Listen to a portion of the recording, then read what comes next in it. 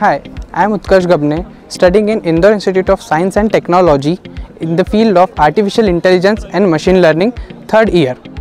For starters, I would like to add that in our institution we have diversities of activity from academics to extracurricular. First, for skill development, we have SIGs which have specialized courses according to the branches of students, where they can learn the exact things which will be needed for their further career.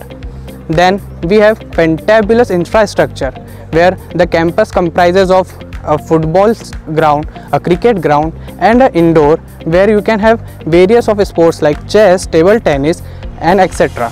Then our institution is actively participating in hackathons. In previous few years, our students have also won the hackathons in numbers, and I would like to say that I am a very proud IISTian. Thank you.